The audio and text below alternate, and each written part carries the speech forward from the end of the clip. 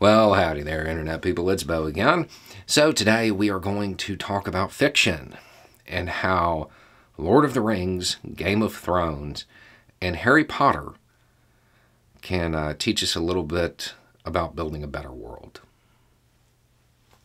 Got a message. I started watching you at the beginning of the pandemic when I was still in high school.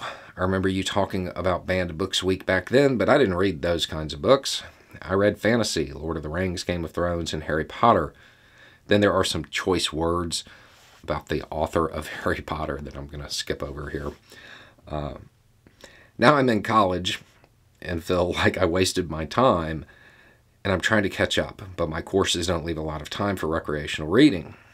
I want to do something in community development when I graduate and feel like I'm going to lack depth because I didn't read anything worthwhile. You say information can get you to fact, but fiction can get you to truth.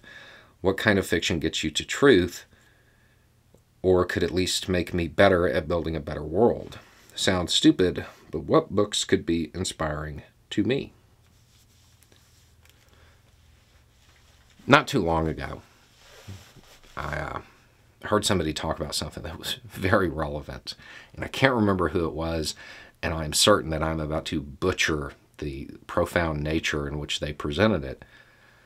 But the general idea was that an author and an activist, well, they really aren't that different. They kind of have the same job.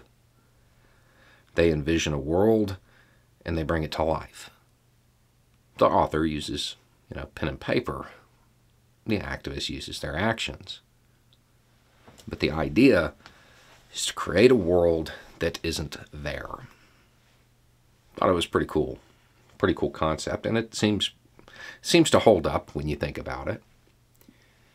Community development, if I'm not mistaken, is a holistic approach using techniques that would lead to an equitable and sustainable community, and the idea is to focus on the lives of the people in it and how they interact and try to make that community more successful.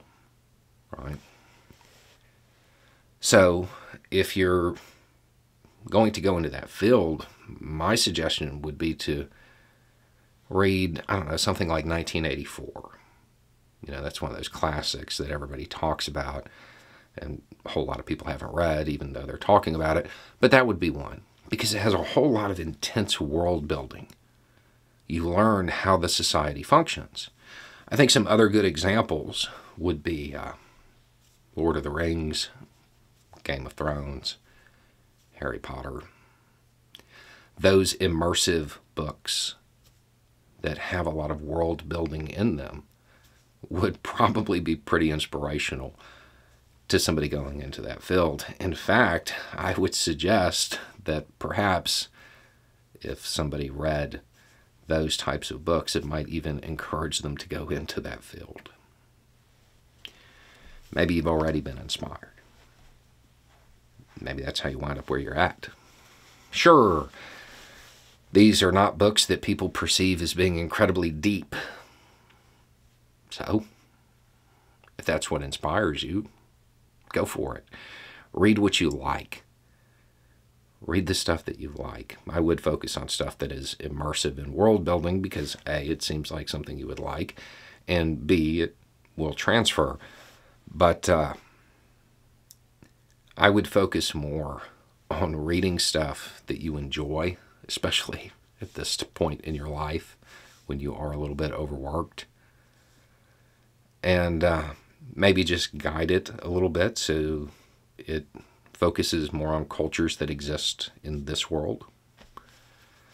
Maybe go that route. You've got a lot of time to read. As far as the current course load, LibriVox, app for your phone. It'll read a whole lot of books to you. Maybe look into audiobooks. Fiction is this unique thing because it doesn't matter what the topic is. If the fiction is any good at all, it's going to have an impact on you. You may not even realize it. It could drastically alter the way you see the world through little bits and pieces, little baby changes, little realizations that you're free to make in a fantasy world that doesn't exist. And if you can bring those back to the world that does, well, you might be able to create that better world you want. It goes for books, it goes for movies, it goes for music. I wouldn't put too much pressure on yourself in this regard. If at this age you're already this concerned about it, you'll be fine. Anyway, it's just a thought. Y'all have a good day.